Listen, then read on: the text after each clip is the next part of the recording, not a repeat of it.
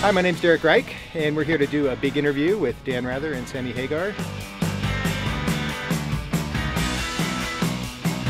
This space here is great. It's Sammy's studio. Not as big as I'd wanted, so we're going to be a little more constricted to do what we want to do.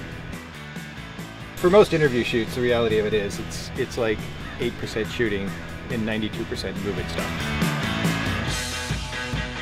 In this case, our setup is actually based on the one-man crew. And so our camera angles will be this way, and the all-important slider will be here. Hey Sammy, how you doing? Great, Dan, how you doing?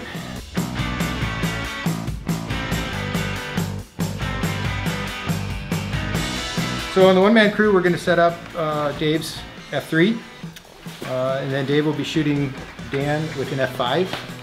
And then I'll be shooting Sammy with two match C300s. We're going to have a Canon DSLR up there for a wide shot. We've got a GoPro shooting a time lapse, and then we may stick even yet another camera up. My name is Elliot Kirshner. I'm a producer.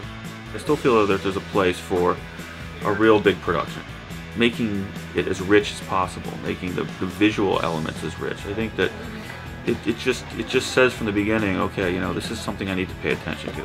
You know, this wonderful, like, neat little device we have with the tracking shot that goes back and forth. I mean, you know, it adds so much production value. It's a matter of having the right equipment and the right people to know how to use it. We start with quality. We want a quality interview. We want a quality shoot on the set. We work hard on the lighting. We spend a good deal of time about camera positions, how the camera, any camera is going to move, We have to look state of the art and beyond. I haven't seen any of these work. I don't know. Where'd you come from, son? Under a rock. We want all the cameras to have a really dynamic and appealing look. When we set the one-man crew up, we usually don't set it super fast. It's actually almost imperceptibly slow. You know your subject's not going out of focus or out of frame, and the background is really dynamic as it moves back and forth.